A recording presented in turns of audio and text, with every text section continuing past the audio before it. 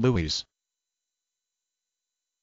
Lues, pronounced Louise, an old name for syphilis, a sexually transmitted disease (STD) that has been around for centuries and is caused by Treponema pallidum, a microscopic organism called a spirochete, a worm-like spiral-shaped organism that infects by burrowing into the moist mucous membranes of the mouth or genitals. The spirochete then produces the classic non-painful ulcer known as a chancre. There are 3 stages of syphilis. Diagnosis is by blood test, either the rapid plasma region RPR or Venereal Disease Research Laboratory VDRL test. Treatment is with antibiotics. The name syphilis was coined by Hieronymus Fracastorius. Girolamo Fracastoro. Fracastorius was a true Renaissance man.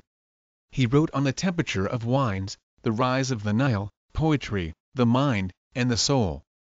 He was an astronomer, geographer, botanist, mathematician, philosopher and, last but not least in the present context, a physician. In 1530 he published the poem Syphilis of morbis gallicus, syphilis, or the French disease, in which the name of the disease first appeared. Perhaps more importantly, Fracastorius went on in 1546 to write On Contagion de contagione et contagiosis morbis et curatione, the first known discussion of the phenomenon of contagious infection, a landmark in the history of infectious disease.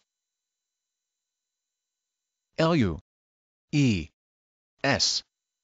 Lues.